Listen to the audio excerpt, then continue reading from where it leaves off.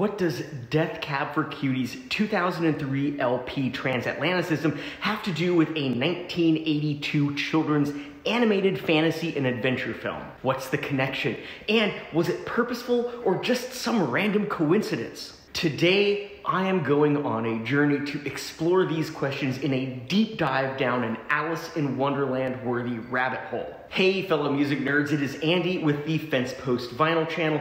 If you like vinyl or you dig learning about the music you love, go ahead and hit that subscribe button, then ring that little bell so you are notified of new videos when they go live. Okay, so it all began with a comment many months ago on my video discussing Death Cab For Cutie's Transatlanticism album at 20 years old. The original comment was by Jack Caraway 4707.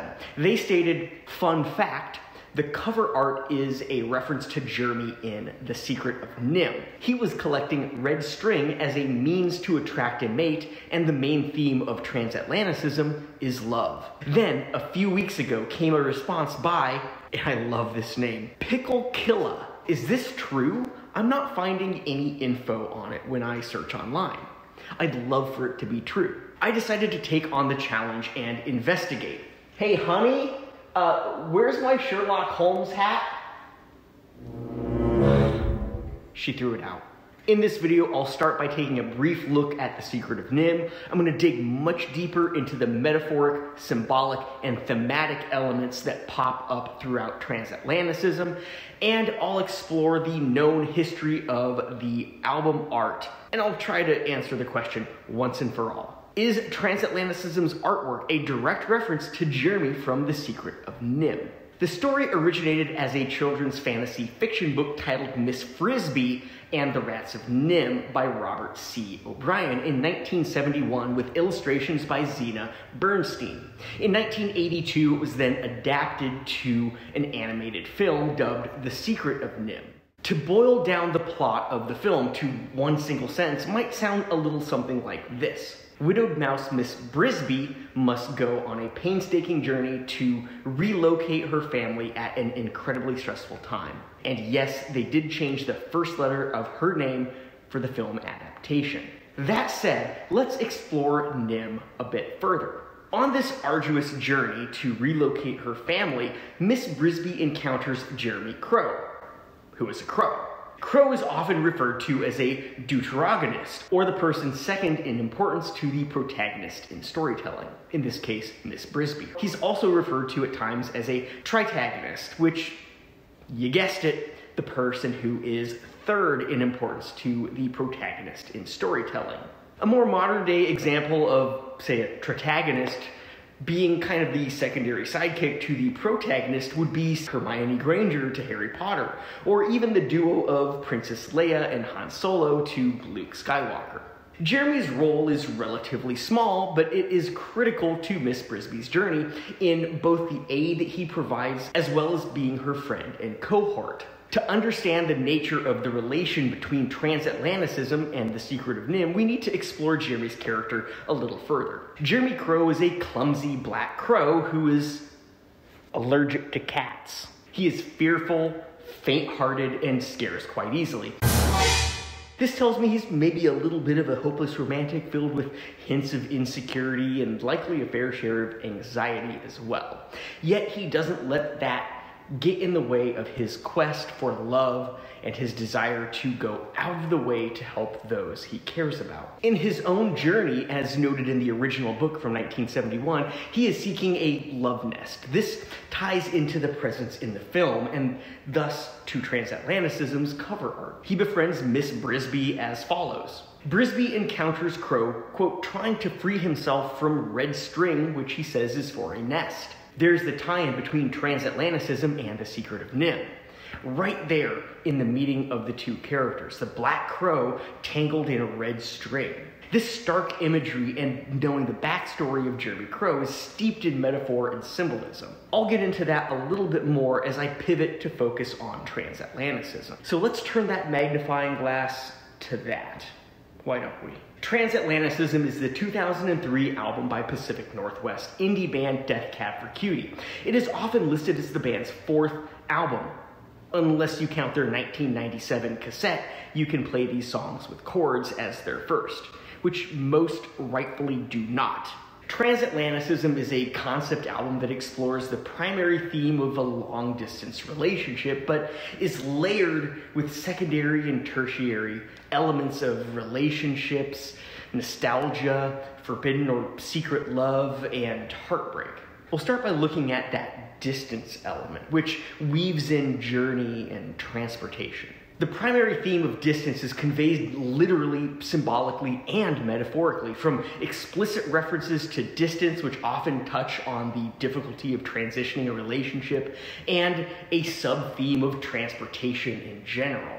The overlap between Miss Brisby's journey and Crow's desire to aid her along the way is not entirely unlike Gibbard, who is essentially the protagonist in this scenario, and his desire to go out of his way to make long-distance work when its success seems utterly futile. Thus, the distance between the romantic lovers comes across on Transatlanticism as something new, a sudden and vast amount of distance between the two people that is both physical, aka geographical, and mental, aka a distancing of the minds and emotional entanglement. And you hear this in the opening lyrics of the title track. The Atlantic was born today, and I'll tell you how. The clouds above opened up and let it out. Clouds opening up and letting it out. These phrases often associate with expressions of emotion, crying in particular. Time and time again, we get the impression that distance was not his choice. The physical distance gets a reference in the earliest moments of the opening track, The New Year, where Gibbard sings, "I wish the world was flat like the old days. Then I could travel just by folding a map." Here, that distance is explicitly geographical, and he continues, "There'd be no distance that could hold us back," which tells me he believes or is trying to convince himself that long-distance relationship will work. The hopeless romantic in full force. Believe me, I know. Then you have both title and registration and We Looked Like Giants. These songs reference the automobile. In the former, he states that the glove compartment is inaccurately named. And in the latter, in a mode of indie rocker, during which he calls out that we look like giants in the back of my gray subcompact, fumbling to make contact while the others slept inside. Next, we have Tiny Vessels, which references both boats and blood vessels. And then there's Expo 86, which I actually attended in 1986 with my parents at the young age of 6. Expo was short for the World Exposition on Transportation and Communication, and 86, of course, was the year it was held. It took place in Vancouver, British Columbia, which is just north of Bellingham, Washington, where Death Cab was formed. Let's pivot to love, longing, and heartbreak. What came first, the music or the misery? Classic line by John Cusack, of course, stemming from the original Nick Hornby book, High Fidelity. The thematic journey in The Secret of NIMH ties in nicely with the emotional journey Gibbard's protagonist must make as the relationship he puts so much effort into transitions to long distance. It's not a journey he wants to go on, but he's trying to make the best of it, so it's an emotional journey as well. I touched on that briefly when discussing the title track. And further expanding on Tiny Vessels, we get more of the same. All I see are dark gray clouds, in the distance moving closer with every hour. So when you ask, is something wrong? I think you're damn right there is, but we can't talk about it now. So one last touch, and then you'll go, and we'll pretend that it meant something so much more. I don't know about you, but these lyrics to me are just gut-wrenching. Repeatedly, the conflict between the two characters arises, and both self-sacrifice and inner turmoil on behalf of the album's protagonist, Gibbard, receives quite a bit of lyrical attention. This journey he doesn't want to go on, the grasping for things to stay the same, the bubbling over of emotions ranging from longing and nostalgia to small bursts of anger and frustration, it's all there. Throughout the album, there are these references to anguish and pain in the ending of a relationship, but also incredibly strong hints that the relationship was kind of one that was doomed from the start, or at least unhealthy at best. secrets, patterns of conflict, and emotional disconnect of Gibbard's romantic interest. All of these things point to and contribute to his inner struggle. We get this turmoil in Expo 86 as well. I'm waiting for something to go wrong. I'm waiting for the familiar resolve. And again, in the lyric, quote, we slide from top to bottom and we turn and climb again, both referencing this repetitive, unhealthy cycle that the couple seems unable to break. While these elements don't necessarily hint at the Secret of NIMH character, Jeremy Crow, they fit the artwork and, to a lesser degree, his predicament. The tangled knots keeping the crow from flying free is an emotional burden that Gibbard cannot untie without a little help. Then there's the reference to secrecy. The Secret of NIMH, secrecy. There are hints of hiding this love and the relationship from others. And that reference you can find in We Look Like Giants, where Gibbard sings, I don't know about you, but I swear on my name they could smell it on me. But I've never been too good with secrets. Lust and passion for his romantic interest overpowering the seemingly blatant disapproval from others. And the line itself makes me think there was some anxiety in those who disapproved finding out.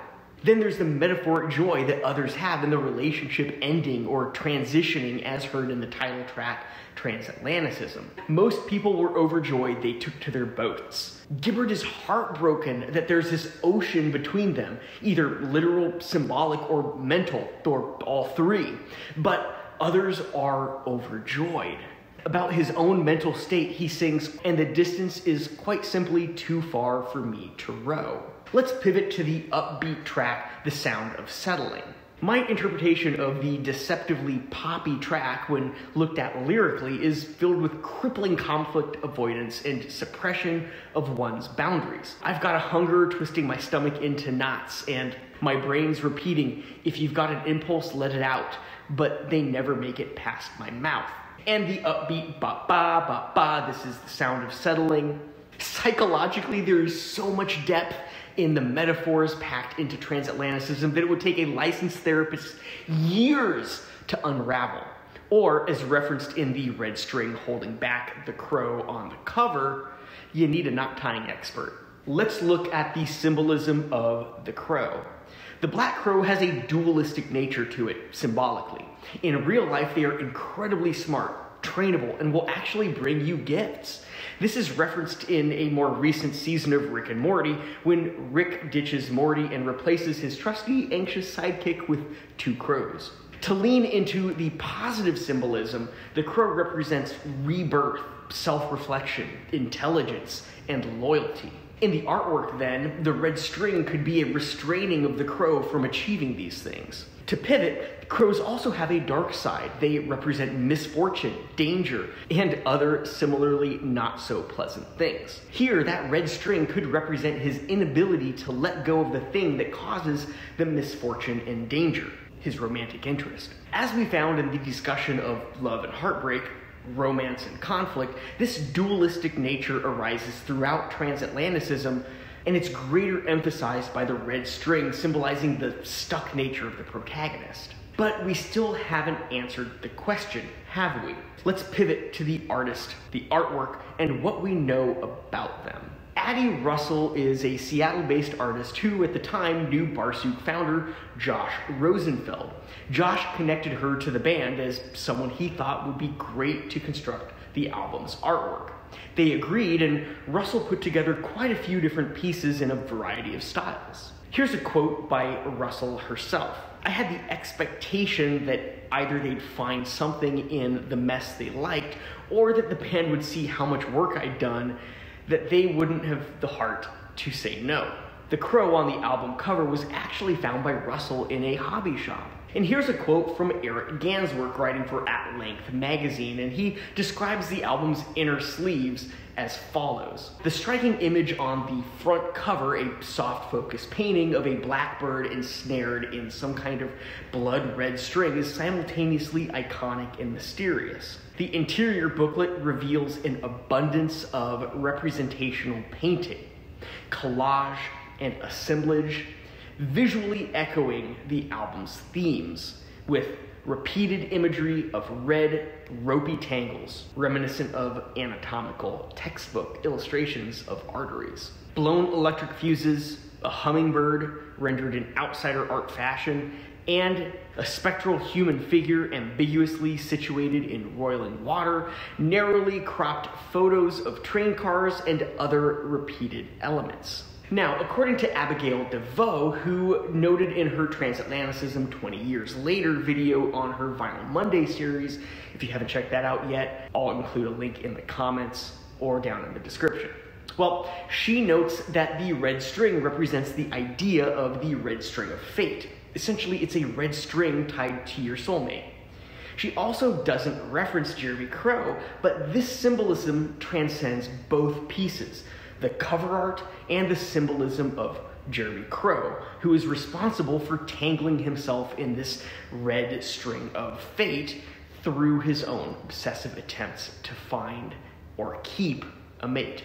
In both the case of Jeremy Crow and Ben Gibbard, the tangled red string represents this self-inflicted conundrum the characters have essentially gotten themselves into. With such an incredible longing and focus on seeking the soulmate and building their forever nest, both have achieved the complete opposite on their own doing. The red string of fate actually is a reference to the red thread of fate, also known as the red thread of marriage, from Chinese mythology. Here we get into a more Western concept of soulmate or the one. It's essentially this invisible thread tied between two individuals who are destined to be together. How's that for free will? This mythology varies between cultures. In Chinese mythology, it's tied around each person's ankle, whereas in Japanese culture, it's tied around the male's thumb and the female's little finger. So much great information, but it again leads to the ultimate question at hand. Is the album artwork of Transatlanticism inspired by The Secret of NIMH? It's time for the answer. While the parallel between the two is quite obvious, I have not been able to find any credible source stating that Transatlanticism's artwork was directly inspired by The Secret of NIMH. But no one, to my knowledge, has done this deep of dive into the two and the parallels, correlations, and potential causations within. So my conclusion is that it's unsubstantiated and unlikely. Myth debunked. Let me explain a little further. I believe that what we're looking at is really just a correlation, not a causation. Correlation, obviously, being a mutual relationship between two things. Transatlanticism's cover art, The Secret of NIMH. In this case, I believe that a much more likely scenario is that both the symbolic representation of Jeremy Crow tangled in red string in The Secret of NIMH and the black crow tangled in red string on the cover of Transatlanticism both reference the red thread of fate, and that the use of the black crow by Addie Russell was purely circumstantial given the breadth of artwork that she ultimately created, and that the crow was something that she just stumbled upon in a thrift shop. Like Pickle Killa, I still love that name, I love the idea that the artwork of Transatlanticism could have been inspired by The Secret of NIMH, and Gibbard's age would have certainly aligned with him having seen that movie as a child. Heck, my age aligns with that as well. But thus far, there is no known causation. Cool, yes, but debunked. What indie rock or just plain rock mystery are you curious about? Let me know down in the comments. I'm always fascinated by lore and mysteries and odd little connections, so maybe your comment will spark a future video. After all, it was 2 comments that led to this one. The 20th anniversary pressings are out now, and you can find a link to those in the description, as well as a link to where you can check out The Secret of NIMH. Next, take a look at this video right here where I talk about Transatlanticism at 20 years. I'm Andy, this is the Fence Post Vinyl channel, and I will see you in the next video.